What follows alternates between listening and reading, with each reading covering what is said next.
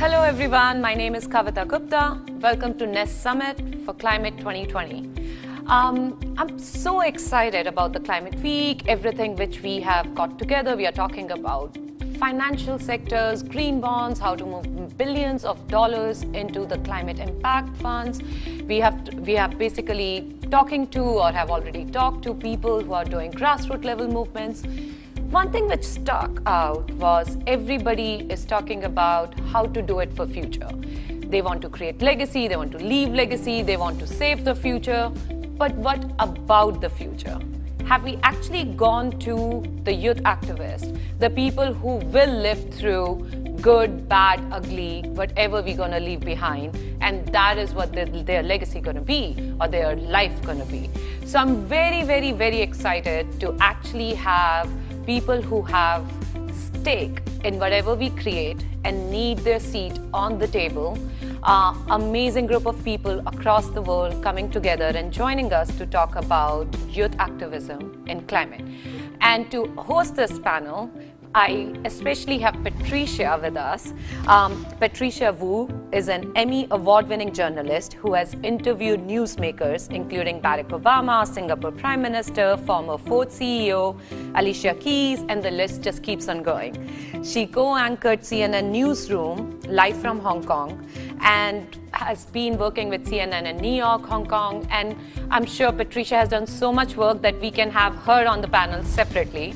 So I'm so excited, Patricia. Thank you for joining us, especially for this panel. I am so excited. All of those interviews that you just mentioned, amazing interviews, but can I just tell you that I have been more excited about this panel because of this amazing young people that we're going to be talking to today. And don't they make you feel like we didn't do anything in our life? Complete slacker. I've spent the last 2 weeks since you invited me on this panel feeling like, what have I done with my life?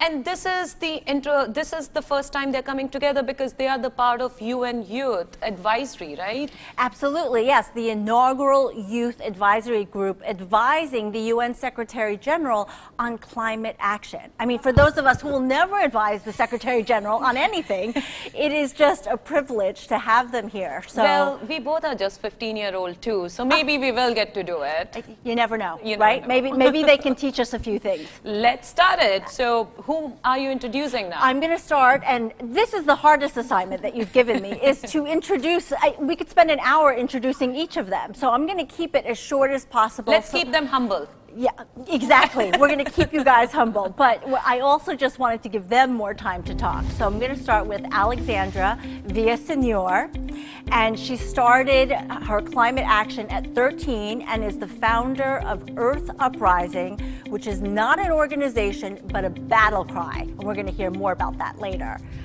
And then we are going to move on to Vladislav Kaim, who is from Moldova, passionate about clean energy, environmental cooperation, and helped to shape the historic UN Youth Climate Summit. And my final introduction, I'm trying to keep these short as promised so that you guys get more time to talk, is Sofia Kiani, who is the founder of Climate Cardinals. With thousands of volunteers and youth around the world, this organization translates critical climate information into more than 100 languages. Amazing. Wow. And I have 3 more to add. And I'm feeling like these introductions can just take over the panel. So I'm gonna go very quickly, guys, just for the time. So, of course, being biased, amazing superwoman, Archana Sarang from India. I love Archana, what you're wearing, by the way. She's from the indigenous Khadia tribe from Odisha with a master's degree in regulatory governance. Next is Paloma, who is from Brasilia. She's an advisor at Instituto Socioambiental. If I did mispronounce it, I apologize now. On social environment rights. And last but not the least, I'm very excited, we have Nisreen Al-Saim all the way from Sudan. She's an environment and climate justice activist, started in 2012 in Khartoum. Super excited to have all of you guys. Archana, you are in the middle of big cyclone back in Odisha, right? I mean, straight away we can talk about the climate impact in Odisha with every year cyclones and floods happening. Tell us more about it and how you are working and how did you come about with all the movement around those cyclones and floods? Thank you for this beautiful introduction. And yes, Odisha, the state from where I come, and every year there has been cyclone, and it's we are prone to cyclone both in the summer and also the rainy season as well. So it is the first reflection which I had while starting to act towards climate action is the indigenous community members are the ones who are protecting forests through the community-led forest protection and are also leading a sustainable way of living. But when we have climate crisis which has a global impact, they are the ones who are most vulnerable and affected. And this is also captured by IPBES report as well. So that is how, I wanted to voice for them and speak that indigenous communities who have immense contribution, but they are most vulnerable when it comes to the climate crisis, and that is why their security is prior, and that is why their recognition of the land and forest is very important, and their livelihood security, which comes from the recognition of rights, is very important. And talking about the floods and cyclones, which we had this year also amidst COVID-19, which again reflects or makes us reflect that we are dealing through pandemic, but we are also dealing through the climate crisis, for which we need to really act now, and this should be an integral part in our COVID-19 recovery efforts. Wow, that's absolutely true. I think worldwide, not just for India, right? Absolutely. From India, where Archana is, to California, where Alexandra joins us from, we are seeing these devastating effects from the climate crisis. You just came from the wildfires there. Yes. Actually, a little background.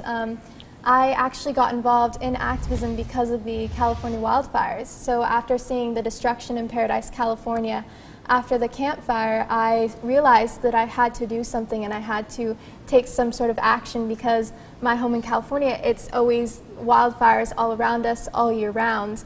And so that was the reason that I decided to become an activist in the first place. But it's happening again. California, the entire West Coast actually is on fire. There is a fire that started a couple days ago and it's at 163,000 acres and it's not contained yet. And so I think that that's just a great example that we need to be constantly pushing for climate action, but we also need to focus on mitigation and adaptation because we are already seeing the effects and we have to learn how to stay safe and survive in a climate change world. And so Californians have to start adapting. Wow. And I think it's, sorry, what were you saying, No, I said Patricia? as we all do. Oh, yeah. I mean, did you guys see the picture of San Francisco skies With the yesterday? orange skies. My sister lives there, and she sent it to me from her window, and I just said, if this does not say SOS, we need to do something, I don't know what does. I know. And it's same happening in Brazil. So if we go to Paloma, I mean, Amazon is burning, and wildfires and how they are treating indigenous population out there. It is, I mean, you're working with them directly. Please share with us what's happening there. Well, it makes me really sad that here in Brazil, especially, also all Latin America, the way that people treat the indigenous people here. Because right now we have like the whole Amazon burning.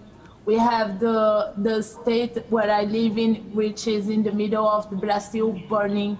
We are in cities where you can see all of these images and be with the smoke, with the things in the air because of the fires. And we don't even have like someone or some people in a position who can defend our lives. We are in the middle of a pandemic, for God's sakes. This air pollution makes the situation even worse. And when it comes for indigenous people, we had to enter with a judicial measure in our Supreme Court for at least to guarantee their security inside their territories. Because they had to promote self-isolation here.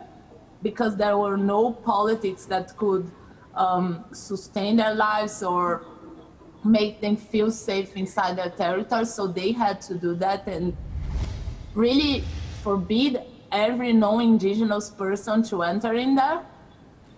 And right now, as the COVID is entering the territories and they are having to leave some of their houses because of the fire, when they come to the cities for treatment, for healthcare, they don't have space for it. Our Supreme Court in Brazil gave 30 days for the national government to give like a response and really deal with the situation for the indigenous people. Till now, non-response that was enough. And it has passed the 30 days already.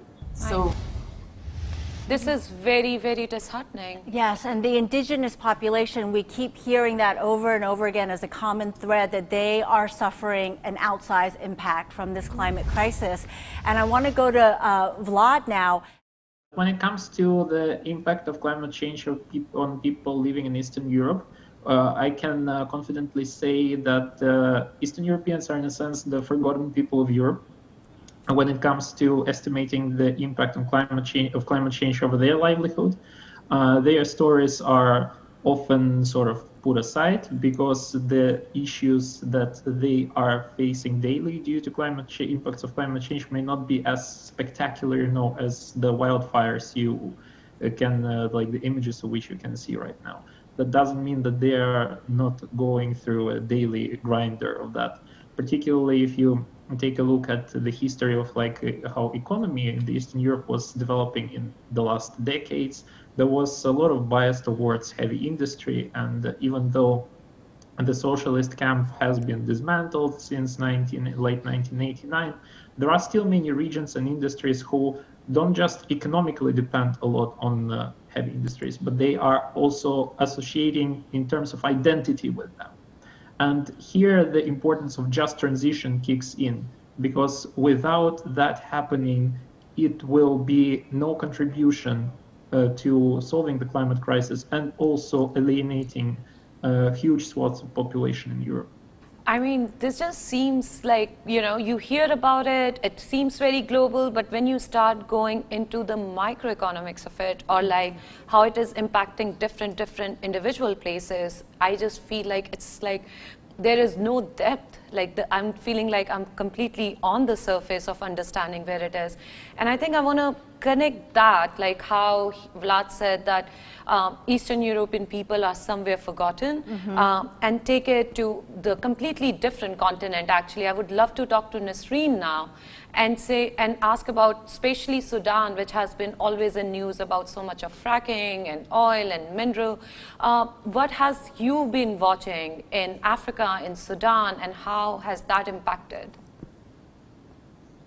Well, Sudan is not only one of the developing countries, but it's also a least developed countries. And the effects of climate change not only affecting the life of the people, but it's also affecting the development.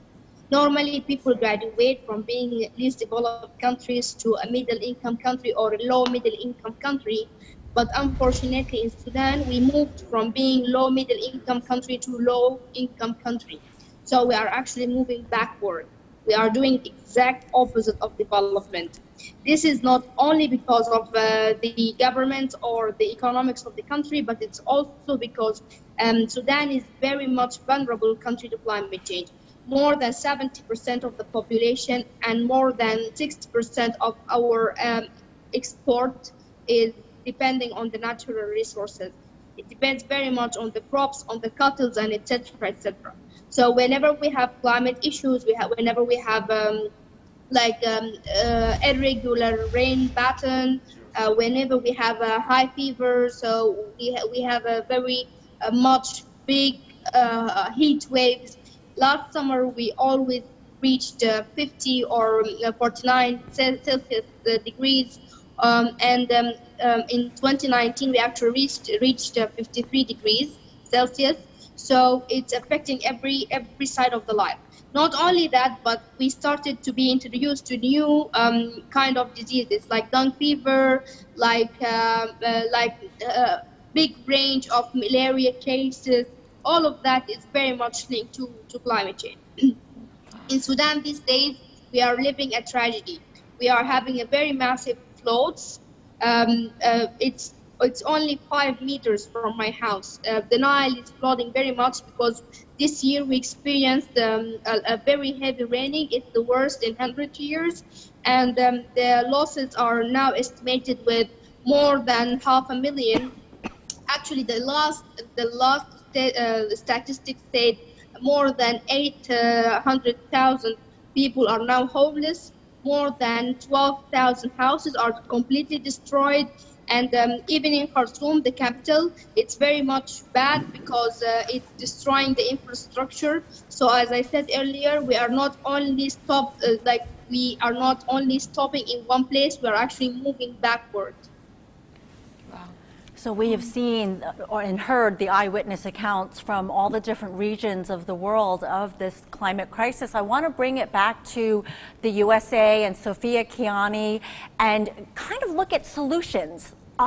What you are all doing to fight this global issue. And I know for you, Sophia, a lot of your work centers around, media, strategy, community, how we can all attack this together. Yeah, so my background in climate activism, my passion really started in a trip to Iran, which is my parents' home country, because I'm Iranian American. And so I really resonate with what everyone is saying, because when I visited Iran, I realized that, the pollution there was so bad, the air pollution, that I couldn't see the stars at night. And there's also a Middle Eastern climate crisis happening where temperatures in the Middle East are rising more than twice the global average. But what I thought was the most striking was that even though this was, disproportionately affecting my relatives, they didn't even know what climate change was. And I even found a statistic that found that only 5% of Iranian university students can properly explain the greenhouse gas effect. And that's really why I decided to start Climate Cardinals, because the climate crisis is disproportionately affecting people of color, and yet so much of the climate movement is pandering to only English-speaking people, which I thought was a really huge problem, because in order to really tackle this crisis, we need to empower and educate a diverse coalition of people to be able to advocate on behalf of their communities and talk to their government about what's happening to them with firsthand accounts. And so that's why we really are translating information into all these languages and trying to get them to people who will really benefit from the education, so that we can really elevate their voices and make sure that they're being heard, because obviously we can't do this just alone. There are so many youth from all over the world who are passionate about this issue. And so it's just about us giving them the tools and the platforms that they need to get their voices heard. And of course, that means media and strategy plays a part in that, because if we're able to give them platforms, on TV, in magazines, in articles, then they really are able to talk about firsthand what's happening to their communities, and we can get them the resources that they need and hopefully really make the world understand what we need to do in order to combat the climate crisis. Wow. I think this has been such a learning experience. I thought we were going to talk about the climate activism, what's happening in US, but all of the countries, but I feel like every continent has different issues. The topic about how just the educational process in a local language can completely change how people learn, versus the forgotten people from different continent altogether, to how climate change is coming from profitability of minerals, but taking the country back. It's been a really amazing experience to learn. I think, Patricia, I would love to know what each of you are doing, or other organizations which you really believe are changing this, the other youth around the world who wants to come and join you. What can they do? What are your call for actions? Archana, you want to go first? Yeah. So I strongly feel we need to redefine the term experts. I think, who are these experts? Because I strongly feel now in this current era, people are, very much looking up to the perspective and the information which is coming from the experts. So I feel we need to redefine who are experts. And when I redefine it, I feel the indigenous communities members have wisdom and knowledge, and they are the experts when I talk about it, because they have the lived experiences and know their ecosystem well, and they are managing their ecosystem. And that is why I feel they need to be taken seriously, and they need to be an integral part of the climate action strategy. And having said that, it is very important to document, preserve, and promote the traditional knowledge and practices, wherein I feel that specifically the indigenous youth can play an important role to go back to the indigenous leader and have a dialogue with them, and how we can emphasize on more and more documentation of our indigenous traditional knowledge and practices. Having said that, I would also like to say that we youth are the experts. We know about our own issues. We know about the issues which is having across our areas very well. So we are the experts. We need not look for anyone to tell us what is happening and look up to other people, but we ourselves need to make ourselves experts, and wherein we need to identify the areas, whether it is, various forms of expression, dance, writing, art, literature, any form. And therefore I feel we ourselves need to be confident and have the willpower and do whatever we can do in terms of our individual capacity, at the same time make the policy makers accountable. So youths should get a seat and indigenous people should get a seat, right? Absolutely. And with this youth advisory group, the UN is recognizing that the youth need a seat at the table. And since we have Alexandria here with us in the studio, I wanted to get to you. Socially distanced, just for the record. Socially distant, yes. But from 13 years old, from the weekly rallies to now the weekly strikes to now the virtual rallies, tell us about this journey and how other youth can join you. Yes, so first of all, I think that there has been so much activism that's happened in this past year that's amazing, and I think that we still need to see more young people get involved in activism so much more, and so I think that that's why education is very important. And so my organization, Earth Uprising, focuses a lot on climate education internationally, where we educate young people peer-to-peer on the climate crisis, and that way more young people feel passionate and able to go and get involved in organizing and get involved in the movement. And so I think that one thing that education is very important is it also leads back to your own personal story. How are you being affected by the climate crisis? As we've heard from all these amazing young people, we are all being affected in different ways. And so it's very important for young people to see and reflect on their community and how they're being impacted, because that way they feel passionate to do something and it makes them want to get involved in the solutions. Young people are the most efficient when it comes to looking at their communities and finding the actions that need to be taken. And so when we get seats at the table, like what was previously talked about, then that intergenerational conversation is so much more effective when it comes to actually getting solutions to help people's communities. Absolutely. And I know that Vlad has also been passionate about education and talking about the journey from activist all the way to specialist. Can you tell us a little bit more about that, Vlad? Definitely. From my point of view, when it comes to youth involvement, we need to look at it, especially in the framework of climate action. We need to look at it as a ladder. And being a passionate activist is the first step on the ladder that should follow further in order for your personal and your community impact to increase. And for that, you need to go through activist to advocate to specialist. You need to specialize, you need to learn. And that's how ultimately you can be the most efficient in what you do and what you are actually passionate about. I would also like to come a little back to the point that was about the seat at the table. Actually, the guarantee of the seat at the table not just being a golden cage would be that competence achieved through constant education of ourselves.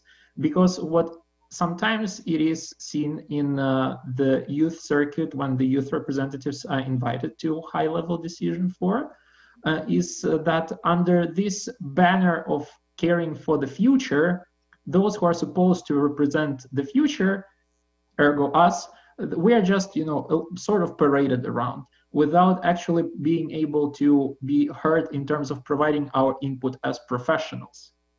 And that's why it is so important to be always ahead of the curve education-wise, invest our time and our resources in our specialization, and to prove that we are at the table not just for the sake of our age, but because we have something concretely and feasibly to put on that table, and that we are not just the future, we are already in fact present, because we are suffering from the impacts of climate change the same way the generations that are preceding us do, and we need them on the table as well. Absolutely, no, I agree. We have 3 minutes left, so Nasreen and Paloma, I think we all agree youth needs to be on the table. They deserve it. They absolutely has the right qualification to say it. But from, as you mentioned about the communities, what would be the call for action for both of you? Well, as for the communities, it is the same thing. Like, as all of my colleagues said, like, the key for participation is education, is access to information, is transparency, is accountability. And this for the indigenous people, for the communities, for the quilombolas, for the traditional people. They all need to understand how they are going to be impacted and what all these technical informations mean for them to go and give their opinion. Like, Brazil signed the Convention 169 of the International Labour Organization.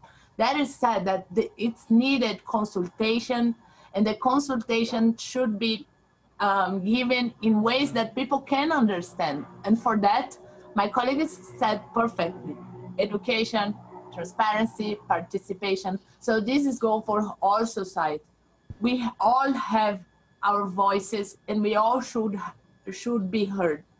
So for us to be heard and to effectively participate, we have to understand what is being discussed on the table and what this means. That's the only way we can have and give a good opinion on that. And for that, we need to be recognized as people who give opinions independent on who we are, indigenous, youth, traditional.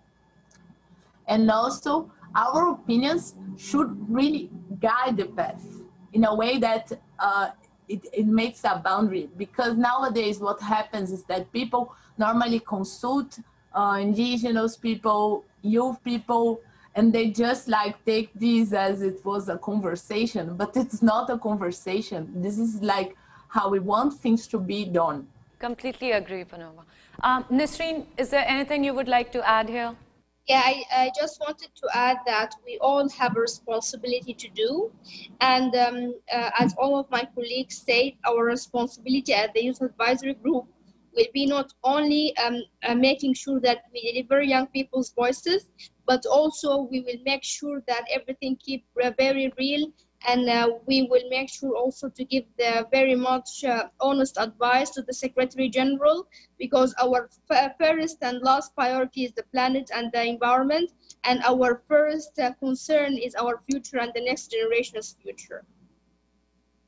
Absolutely. That is a perfect last word for us, because there is no planet B. Yeah. Thank you so much, everyone. Really, really appreciate. Sophia, do you quickly want to say something here?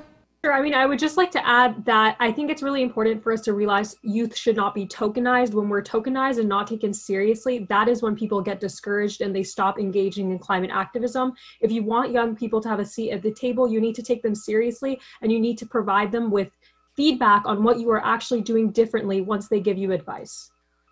Absolutely. Patricia?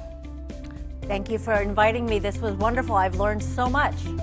Thank you so much, guys. And I'm sure now the UN General Secretary is in very safe hands and very, very smart hands.